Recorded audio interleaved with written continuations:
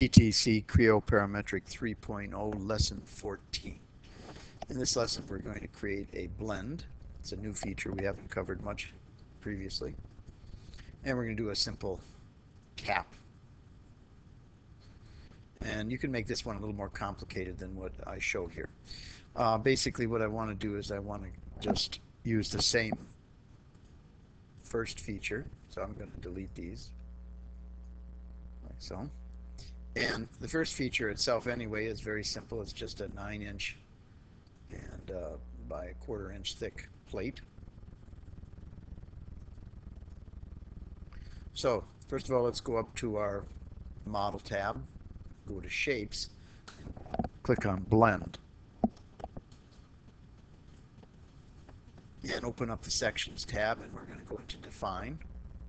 If you right mouse button, you can do the same thing. Click on the face here, sketch, and we're going to go in and turn on the options, sketcher, and we're going to have show the grid and snap to the grid selected on. I already did this previously. If you change the type of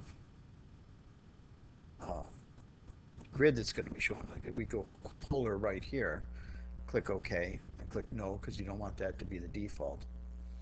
And then in the sketch tab, go to display, set up display, see everything's on for the grid, and then click on grid. And now we have to select polar and OK, repaint, and let's go in and change this to no hidden line. All right, so what we want to do is we want to have some construction center lines first of all. So we're going to put a couple of them at 30 degrees, like so. And we then have to follow the rules of a blend. And a blend says you have to have the same equal amount of segments, unless you're blending to a point. So the first thing we did is put in construction center lines, and you can change the dimensioning scheme. If you want the 30-degree angle, you can add them over here, and these will go away because they're weak dimensions. Now, let's click on, actually, let's go up here. You can only get, going to be arc center ends, center, and you're going to create 3 of these: center, beginning, and end, center, beginning, and end. Middle mouse button, and you'll see this is the starting point. So a couple rules: you have to have equal amount of segments in each section. You must have, or you should know where your start point is, because if it's different on each section, you will get a twisted feature. If that's what you want, that's fine.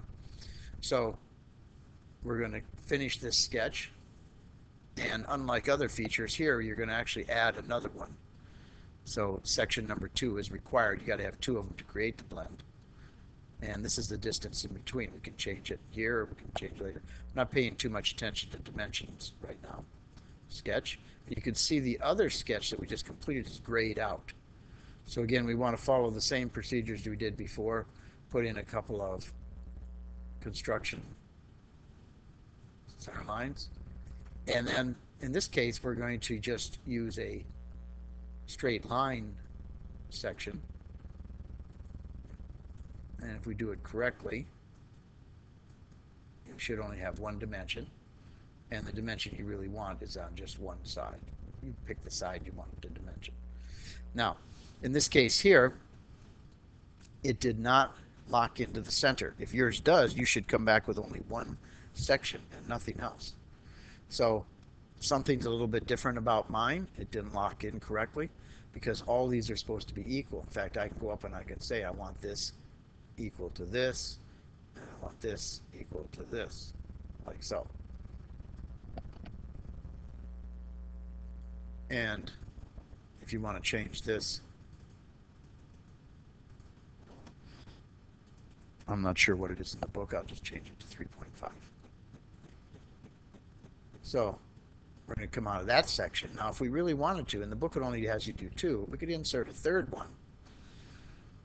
And again, we have to follow the same procedure as before. We want our construction center line. And let's go back to the arc, center arc, and do something a little bit different. Center arc, center arc, and the third one, middle mouse button, and right mouse button, OK. And then we'll go into our shade so we can see our default here, our view preview. So you can actually pull on this, whichever section is active at that time.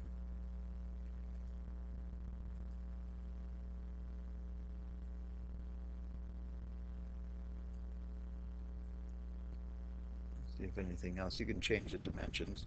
Doesn't look like it's going to allow me to pull on the. Yeah, it did. Okay. Just have to get a little bit more sensitive here. So you can pull on the size.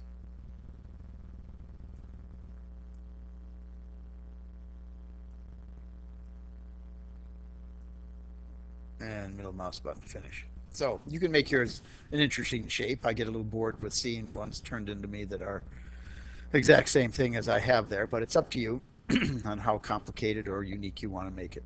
Last part here is let's add a hole, and I'm going to put it on the flange portion here. And the main thing here is this is going to be a diameter hole, and its reference, the primary reference here is going to be the axis.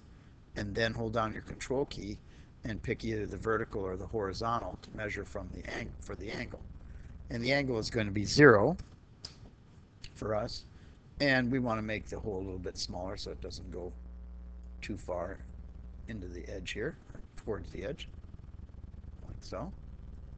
Middle mouse button, right mouse button, and let's go in and pattern it. And we will use an axis pattern, like so. And middle mouse button.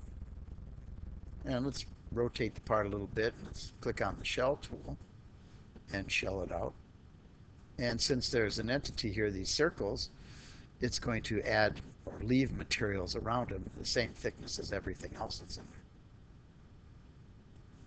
So when we complete it, if we want this to be having a little bit of a ledge there, a little bit of a look like it's not going to be shelled around this portion.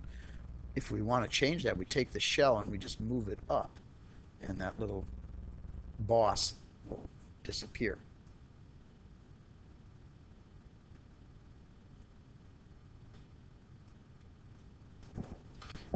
As part of this project, you're also supposed to do a drawing and a detailed drawing of it.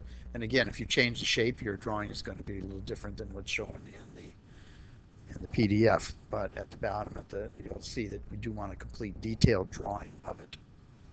This completes lesson 14.